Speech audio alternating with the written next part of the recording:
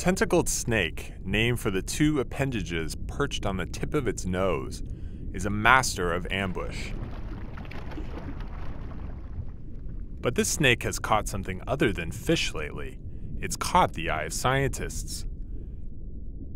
Its remarkable strategy for catching prey has become the subject of study.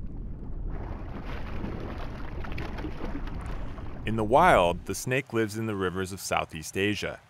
It camouflages itself by holding a pose that resembles a dead tree branch. As an unsuspecting fish swims nearby, the snake swings into action and swallows it whole.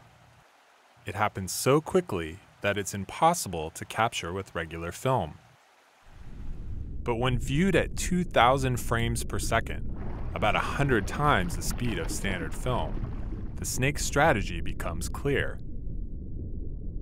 It uses a quick flick of its body to startle the fish, corralling it toward its head and into its mouth. The snake exploits a reflex that normally helps fish evade capture.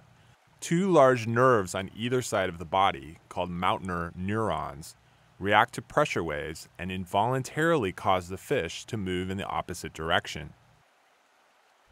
Most of the time, this mechanism works in the fish's favor, but the tentacled snake creates a false wave, causing the fish to dart in the wrong direction and straight into its waiting jaws. What about those unusual tentacles that give the snake its name? Well, those are actually highly evolved motion detectors, perfectly tuned to the movement of fish. They let the snake detect food even in murky, silty water, its natural environment. They are a feature that strikes fear, and sometimes fangs, into the heart of fish everywhere. To learn more about the tentacled snake, read the article Natural Born Killer in the April issue of Scientific American.